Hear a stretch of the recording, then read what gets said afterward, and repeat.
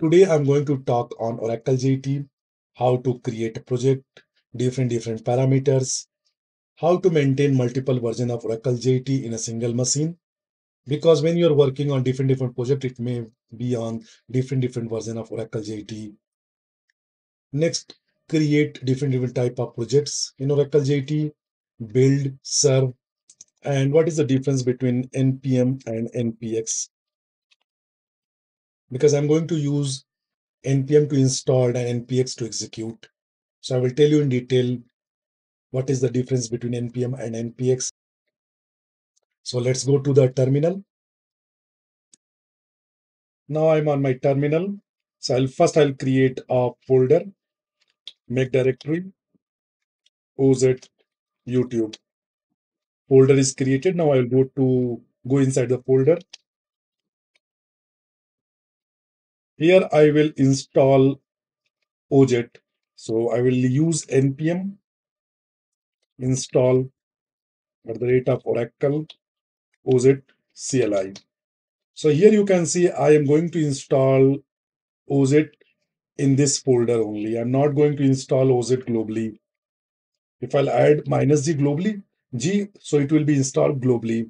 But I have multiple version of Oracle JT because I'm working on multiple version of projects. So that's why I will not install it globally. Now this will install Oracle JT CLI inside OZ folder. So OJET CLI has been installed in the folder. Let me check. So here you can see node module is created. Package.json is also created. Now I'll go inside the folder. So here you can see package.json. So 17 version is installed. The latest version of Oracle JT is 17.0. Now I will install other dependencies. So first I will check the version. So here I will use npx at the rate of Oracle OJET CLI minus version. So it is saying that Oracle Jet tooling is installed, template is installed, but this is not installed. So I will install this. So npm install.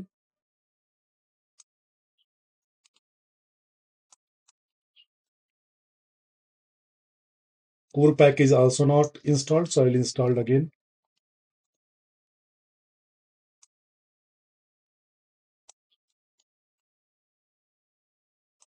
TypeScript, Webpack,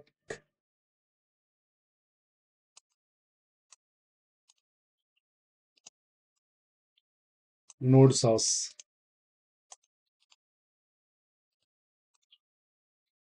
Now it will install all these packages. Now all the dependent packages has been installed. So if I'll check the version, npx Oracle Jet CLI minus version. So here you can see everything is installed. If I'll go to the package.json, here you can see all the dependencies has been installed. So if I'll do OJET minus version, so it is showing the version 6.2.0 because I have installed OZ 6.2 globally -g, and that's why it is showing 6.2.0. So I cannot use OZ for creation for project creation because it will create project in 6.2.0 version. But the latest version that I have installed is 17.0. So when you installed OJET globally, it will create OJET CLI. Now check the OJET version. So OJET minus version, it's a 6.2.0 because it is installed globally, the version 6.2.0. If you are working in multiple projects, then you can install multiple versions of OJET. So I work in many other applications that has been written in 6.2.0, and that's why I've installed OJET 6.2.0 as a global. If I'll create project using OZ, so create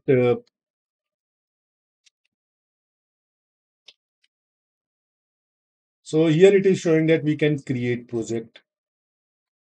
So OJET create my application. Now it is creating a application, but I have selected the OJET. OJET is 6.0, 6.2 version. So here you can see project is created using OJET. Now I'll go to Visual Studio. My application is created. Now I'll go inside the application and package. So here you can see Oracle Jet version is 6.2.0. So this is a old version. Now I'll create OJET application in version 17. So npx Oracle OJET CLI. Now it will use this version. Here I have installed OJET version. It will use the 17 version. Create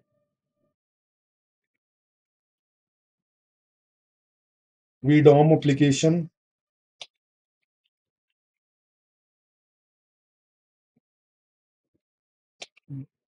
VDOM parameter.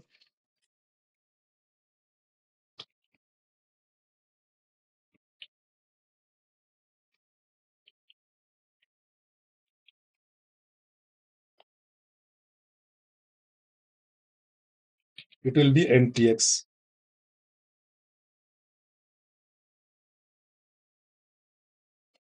Okay, so here we have to provide the template name. So I'm going to give basic.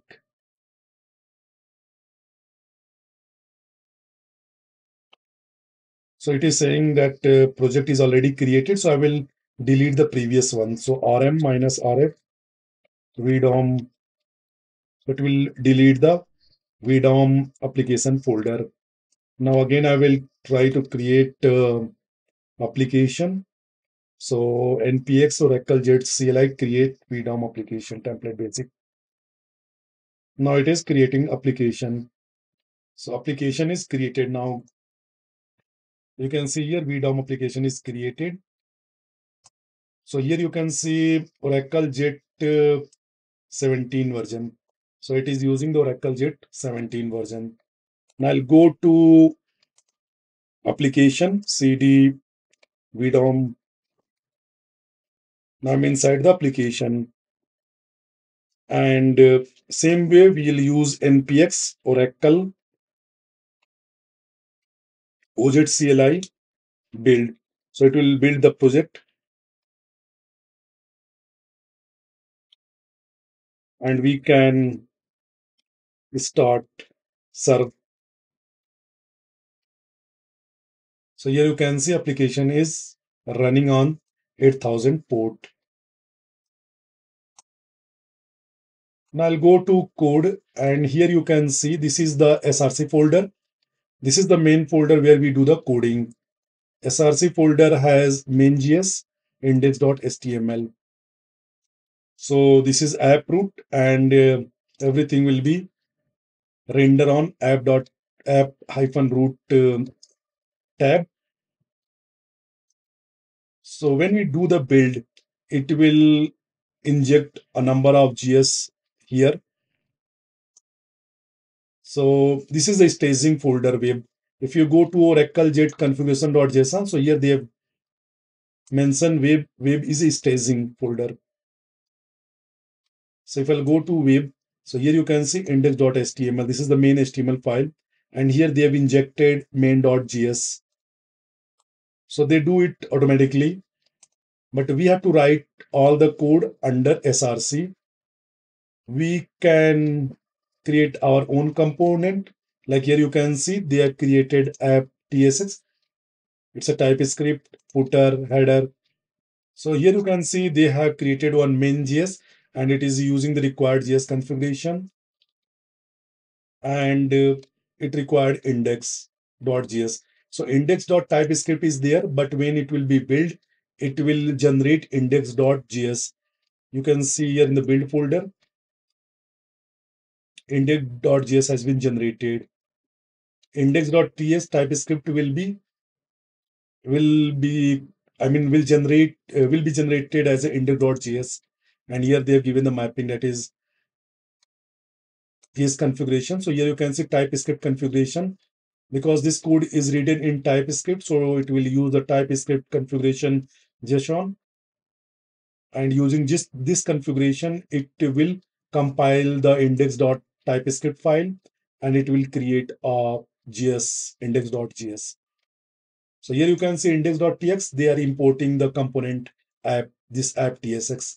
When but when the index.js file will be generated, it is also importing the component.app. Here they are using define. It's because they are converting the TypeScript to the JavaScript and using the required JS. This syntax is for the required JS. So index.html,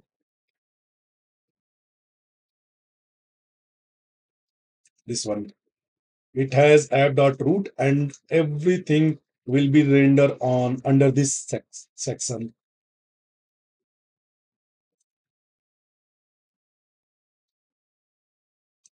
So main.js here, we'll call the main.js. Main.js will load all the dependent library of Oracle JET like jQuery and IMR.js and everything. Then it will call the index.js. Index.js is written in TypeScript. It is calling app tsx, so component and app tsx. In app, we are calling footer header. These are the component footer header. So here you can see app name. This is props parameters for this component. So this component will take two parameters, app name and user login. So app name is here. If I'll change app name 1, then it will immediately reflect over here, and the login ID also. So this component app.tx props is app name and user login.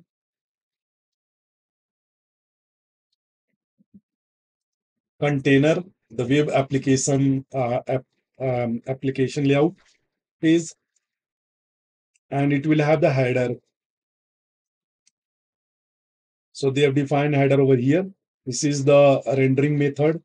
This is the rendering method. This is component of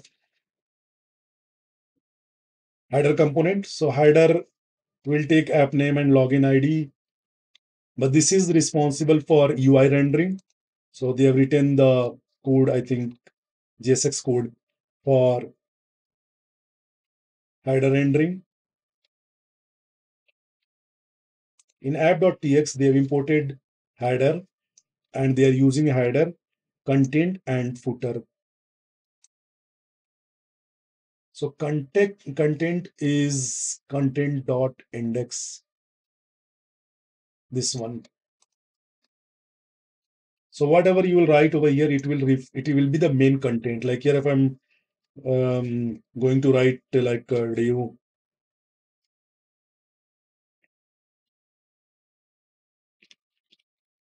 so it will reflect over here, this content area.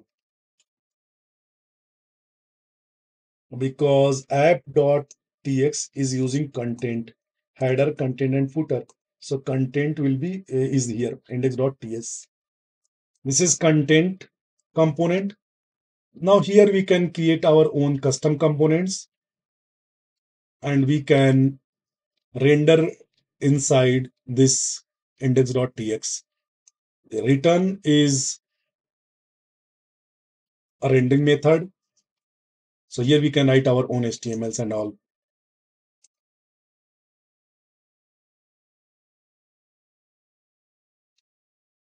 We can write, this is a function based component because here they have export function, but we can also create class based components. So we'll see that later in the next tutorial, how to create functional component and class component. Now you can go and install the Oracle JET extension that will help you while doing the development. So here, Oracle JET, I have already installed, but you can also install. So it will give you this kind of suggestions, some development time, errors. So it is very helpful. This extension is provided by Oracle only, oracle.com. So whenever I write the code, it gives me a number of suggestions.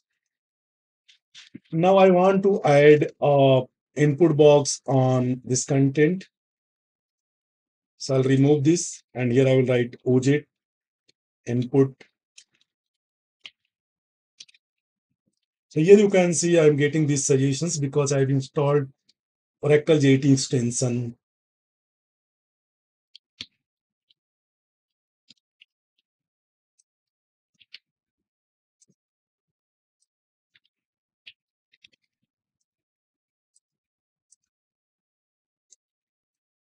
So I have added OJ input text and here I've imported the library. I'll go to UI and here you can see the input text box has been added in the main content. So this is all for today and we'll see you in next video.